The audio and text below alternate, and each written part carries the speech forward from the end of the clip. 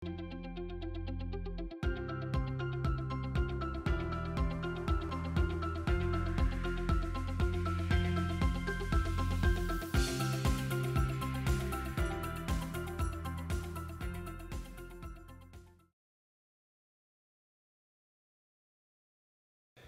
my name is Roy Brown. I'm the original founder and developer of the Accordance Bible software.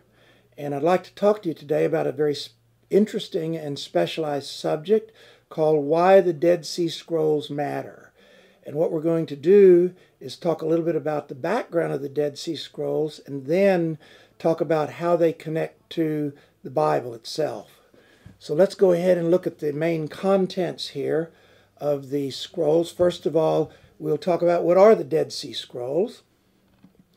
Secondly, we'll talk about the biblical scrolls and the Hebrew Bible, because some of the scrolls were actual text of the Hebrew Bible or Old Testament, and others were not biblical scrolls. So we'll talk about the biblical scrolls first. We'll then talk about the relationship of the scrolls and the Qumran site. And in the following sections, we'll then move into the non-biblical scrolls and what they tell us, especially about the life, culture, and beliefs of the first century in BCE and first century CE, and then finally conclude with the relationship of the scrolls to the New Testament. So let's first talk about what are the Dead Sea Scrolls. The Dead Sea Scrolls are a group of about 1,000 different manuscripts found near the Dead Sea. That's how they get their name. And you see here on the map, here with the blue arrow, that the scrolls were all found on the northwestern part of the Dead Sea, near the community that's called Qumran today. We'll talk about that a little bit later. Along the Dead Sea. And when I say there's 1,000 manuscripts, I mean 1,000 different manuscripts. There's probably at least 15,000 fragments, many of which belong in the same manuscript. These scrolls were mostly found in 11 caves near the site of Khirbet Qumran. That's what the site is called today, from 1947 to 1956, about almost 70 years ago, or more than 70 years ago now. And later, more scrolls were found outside of this site that we still call them scrolls along the Dead Sea, but they weren't really associated with the Qumran site.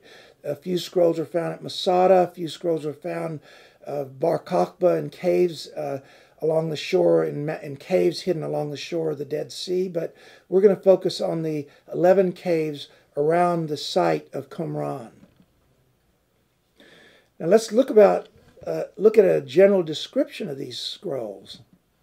First of all, what is the date of these scrolls? They were written from about 250 BC to about 68 CE. That is, they were written, the earliest ones were written 250 years before the birth of Jesus Christ, and they were written up to about 68 CD or AD, and that time is very significant because that's the time that very near the time that the great Jewish revolt against the Romans started, and at that time the sites were abandoned. And there's some scholars that even say that some of these scrolls were brought to Qumran from Jerusalem for safekeeping because of this revolt. But there's still some debate on how many were brought there versus how many were written there, and we'll talk about that a little bit later. This period, by the way, is known as the Second Temple period. This is the temple that we read about that King Herod built, that is mentioned in the New Testament. It also overlaps much of the period of the New Testament in the life of Jesus Christ and the early Christian believers. What are the languages that these scrolls were written? Well, the majority language was Hebrew, and the Hebrew was written in what we call an Aramaic square script. This is like the Hebrew of today, and you see here on the screen Aleph, Bet, Gimel, Dalet, the first 4 letters in Aramaic script. There are some scrolls that were also written in the Hebrew language, but were written in ancient script. And here you see the same letters written in what's called a Paleo-Hebrew script, or an ancient Hebrew script. And this was actually the script used during the period of the events of the Hebrew Bible or Old Testament. This is, if you look at inscriptions such as the famous Hezekiah's Tunnel inscription, you'll see the writing very similar to this kind of writing. This was the writing that they actually used earlier during the period of the Old Testament. And then there are some scrolls written with cryptic letters that we're not sure what they mean, and scholars have tried for years to decrypt them, but they haven't really fully succeeded on all of them to my knowledge currently. Some scrolls were written in Aramaic language. They would use the Aramaic script, but they would also use the Aramaic language. And a few scrolls are even written in Greek. Some are even biblical texts that are almost identical to the Greek Old Testament we call the Septuagint. And here you see the Greek letters alpha, beta, gamma, and delta. So that's the languages, the dates and the languages of the scrolls. How about the materials of the scrolls? Even this is sort of interesting in itself. Most scrolls were written on parchment. This is an animal skin that was stretched and treated to make it into a writing material, and it was mainly ink on parchment, but there are some scrolls that were also written on papyrus, which was a very common material used. It's sort of the ancient equivalent of paper that we know today, but it was taken from a papyrus plant and converted into a writing material that you could write on, similar or analogous to paper. In fact, I think our word paper comes from papyrus. Now, the scrolls themselves there's really only a few scrolls that are actually scrolls like we would think of as scrolls. And here you see the entire scroll of the book of Isaiah that has rolled up on the ends. And I would say this characterizes only a few of the scrolls, and the most famous being the book of Isaiah that was written on a scroll material. But most of the scrolls are really fragments. They're not really physically rolled up like a scroll. They're more fragments. And here you see a fragment of a scroll with Hebrew writing, and actually most of the scrolls are written like this, even though they are called scrolls. A very unusual material at one of the scrolls from Cave 3 is called the copper scroll, because it was actually written on sheet copper and the letters were impressed on the copper. And here you see the copper scroll. I believe they're now housed at the Jordanian Museum in Amman, Jordan. And here you see the oxidation. This is why they're green, because it's oxidized copper. So that was a material on one of the scrolls. And another thing they found with the scrolls were these pottery containers that you see here, where they would have kept a rolled up scroll inside to protect it. It was a long, high bottle shape with a cap on top, as you see here in the pictures. And they actually found some of these containers for some of the larger scrolls in the caves. What are the kinds of manuscripts that these scrolls are written on? We've now looked at the date, the language, and the materials of the scrolls. What kind of manuscripts were these written in?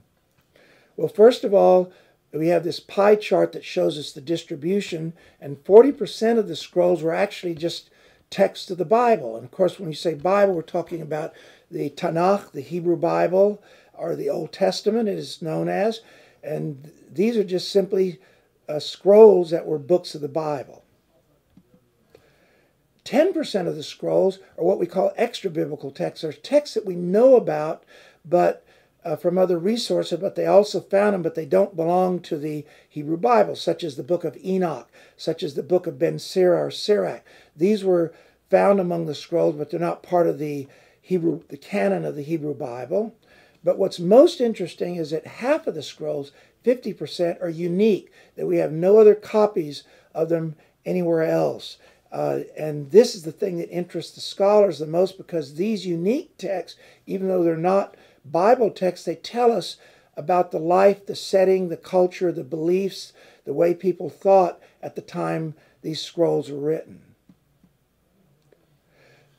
Now, we want to talk a little bit briefly about the discovery of the scrolls. There's whole books written on it. I'm only going to give a very brief outline of how the scrolls were discovered.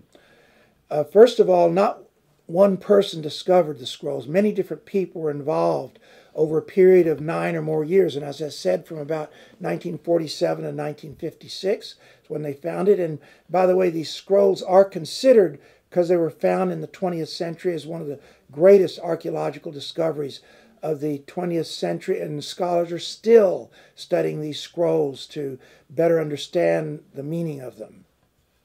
The first scrolls were found in what was called Cave 1, because it was the first cave that they found in. And they were found, at least the story goes, by Bedouin shepherds. They were lost a goat or something. The goat went into the cave. They threw a rock in to retrieve the goat, and they heard the rock hit a canister, a pottery canister, and they looked in and saw what it was, and it was a pottery canister. And this picture here shows a picture of the two Bedouins that supposedly discovered these scrolls while they were out in the wilderness. But they, of course, were not scholars, but they did recognize they were of value, and so they sold these scrolls to antiquity dealers. And here's a picture of an antiquity dealer known as Kondo. He was one of the main ones. He lived in Bethlehem and dealt in antiquities, and he was one of the earliest and one of the major antiquity dealers that dealt with the scrolls.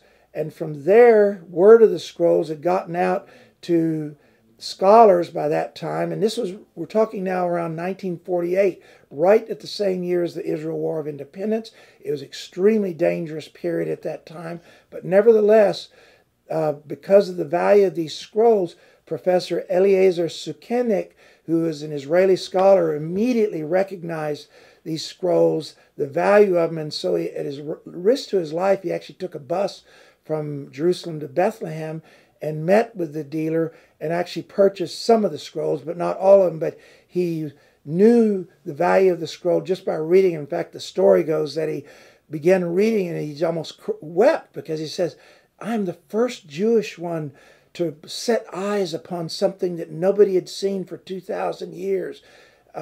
And reading it, and he could read it because it was written in Hebrew, and that was his language, and it was written with the style, with the Aramaic script that he could also read very easily. Some of the scrolls ended up in the Syrian Orthodox Church with a fellow named Mar Samuel, who was the author, or rather not the author, but the head of this particular branch of the Syrian Orthodox Church, but he didn't really know much what to do with these scrolls. So they put an ad, it's almost humorous today when you think about it, in the Wall Street Journal of all places in 1954 saying the 4 Dead Sea Scrolls. And then they have a little blurb in their classified ads here that I'm showing here. And they say, oh, this would be a great gift for an educational institution. Well, quite frankly, they were much more valuable than that. And so the Israelis got wind of this and sent Yigal Yadin, who's actually the son of Professor Sukenik, to go purchase the scrolls, and I believe the price was $250,000, but that was $1954. It would be worth at least $2 to $3 million today in equivalent currency. But the Bedouins didn't find all of the scrolls. It turned out that there were other caves that had other scrolls, and this is Cave 4, which interestingly enough is very close to the Qumran site that we'll talk about later. And they found about 600 fragments of different scrolls. Now, they actually found 15,000 fragments, but many of them belong to the same text. But they found at least 600 different scrolls in Cave 4, which you see here in this picture. It's where it's the cave in the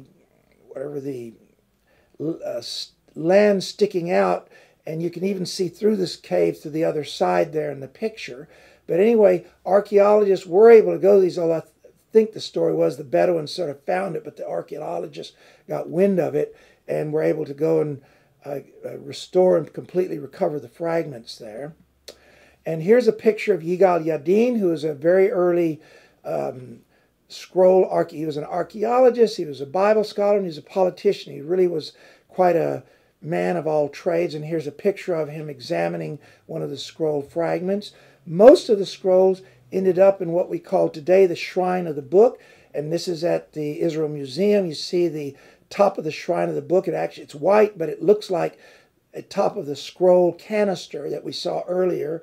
And I think it's even white because it reminds you of the sons of light, but we'll get to that a little bit later. And But the Israel Antiquity authorities have most of the scrolls, but there are some in the Jordan Museum in Amman, Jordan, and there's a handful of them that are actually owned, mostly fragments, by private collectors. Also, you got to be very careful nowadays because many of these small fragments have been shown to be forgeries, and that's a whole issue in itself as what's genuine. But the Dead Sea Scrolls themselves are very much genuine.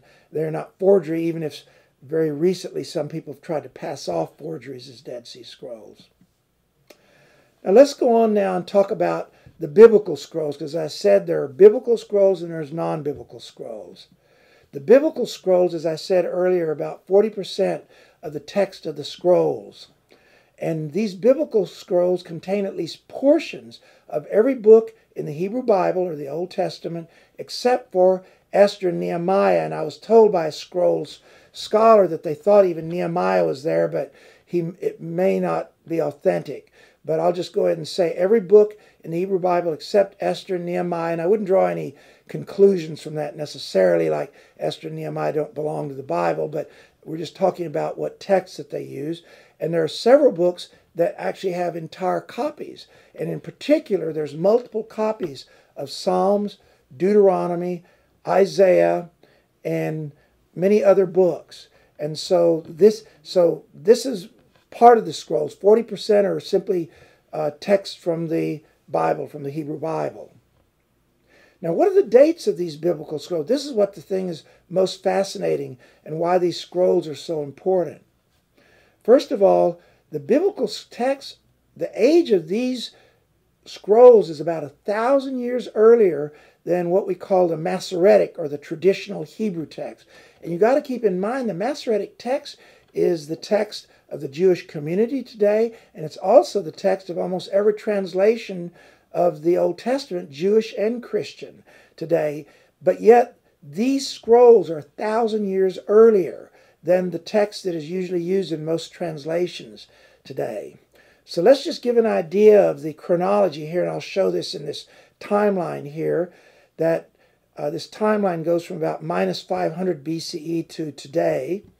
And the Masoretic text is about 1,000 years old. That's all.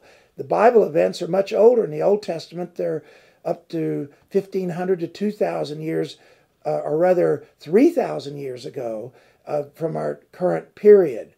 Okay, but the Masoretic text is only 1,000 years. So we're talking about a time span of at least 1,500 to 2,000 years between the Masoretic text and the time of the events that are recorded in it. But then we do have an earlier witness of the Hebrew Bible, but unfortunately it's not in Hebrew, it's in Greek. And so we do have a copy, a complete copy of the Hebrew Bible, but it's translated into Greek, and this is what we call the Greek Old Testament or the Septuagint. And the earliest complete copy is around 400 CE or 400 AD. And I know the Septuagint was written earlier than that, but this is one of the earliest copies of the complete Hebrew Bible in the Septuagint. But the Dead Sea Scrolls go back even further to the 1st century BCE. And if you look at this timeline, this is remarkable that these scrolls are 1,000 years earlier than the Masoretic text that most translations of the Bible today are based on, and which the Jewish community uses today. These are 1,000 years earlier. And because of that, the natural question arises, are there any changes from over that 1,000 years as they made copies from the Dead Sea Scrolls to the Masoretic text? So let's look at the accuracy of these biblical scrolls. First of all, most of the scrolls are very close to the Masoretic or traditional Hebrew text.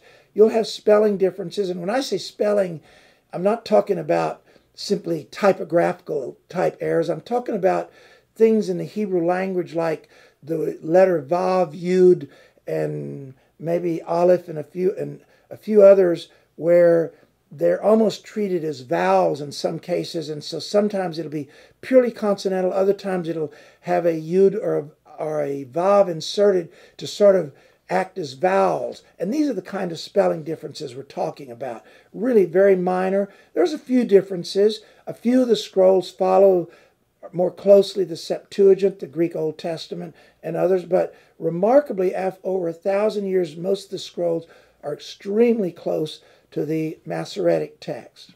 And to give you an idea of the care for the text that's demonstrated here, I want to give you an example here, and you see a picture here of one of the scrolls, which is called Pesher Habakkuk, or the Habakkuk commentary, and you see several things in this scroll here. First of all, you see that it is written in what I call Aramaic script, and those of you that can read even modern Hebrew can read this. You see the word Uvaesh in the upper left corner, and you see Tzavaot, the armies or the hosts there on the left. But the main thing I want to call attention to is in the very middle here, where you see the blue arrow pointing to, is that you see there it is not using the same script as these other words are. It is using the ancient Paleo-Hebrew script, and it's got 4 letters, and that tells us naturally, and in fact, if you can read the letters here, Yud, He, Vav, He. It is what's called a tetragrammaton, or the name of God, which usually English speakers say the Lord in all caps. But it is the name of God written in the 4 letters, but what's remarkable is they did not change the script there. They did not want to change anything. They kept the name of God exactly as it was received. And I use this as evidence of the care that was taken in writing these texts, that they did not, they took this writing as a very, very serious duty. And I believe in the scrolls, it might even say, what the rules were. You had to be at the community a long time and be very experienced where they'd even dare let you write the scrolls. Now let's talk a little bit about the Qumran site. The Qumran site is very closely associated with the Dead Sea Scrolls. Here's a picture of the excavations, the ruins of the site that you would see today. You see the Dead Sea in the background, and this site is closely connected to the Dead Sea Scrolls. And the reason I say that is all 11 caves are within 1.5 miles or 2 kilometers from this Qumran site. In the lower left, you see the picture of cave number 4, again, that I showed earlier. And on the right, lower right, you see the caves up in the mountains where they found other scrolls that were kept in the caves, and they had to be kept in the caves because out in the open they would have been destroyed along. That was the only reason they were preserved, is they were kept in these caves. Now they excavated this site and learned a lot about it. Here you see the aqueduct, because water was very important, but water wasn't important just to survive in the desert, because this was a very dry area. In fact, it's next to what we call the wilderness of Judea. It's mentioned in the Bible. But water was also important for them as a Jewish sect, which we'll talk about in a little bit. Here's a picture of the dining room, what the archaeologists designated the dining room, and that's already a clue that this site was like a commune. They shared things in common. And then most remarkably, they found not just one, but several ritual baths. We call this in Hebrew mikvaot, or mikvah. And this, you see the steps leading down into the bath. And so you needed water to keep these baths full, because these baths were very, very important for ritual cleanliness. That before you would embark on something, you had to go and self-immerse yourself. And some see this as a prototype of Christian baptism, but it really wasn't the same thing. But it could have been an early prototype, perhaps, of that. But anyway, here's a picture of the bath. You can see, if you look closely on the steps, dividers that mark the impure steps that you go down, and the pure steps after you've immersed yourself of coming out. And they even found ink wells at this site where they would take some sort of a carbon black, mix it with some sort of resin to form an ink to write the scrolls with. And this is evidence that at least some of the scrolls were indeed written at this site that we may now be seeing among the Dead Sea Scrolls. Now the question is, who was at Qumran?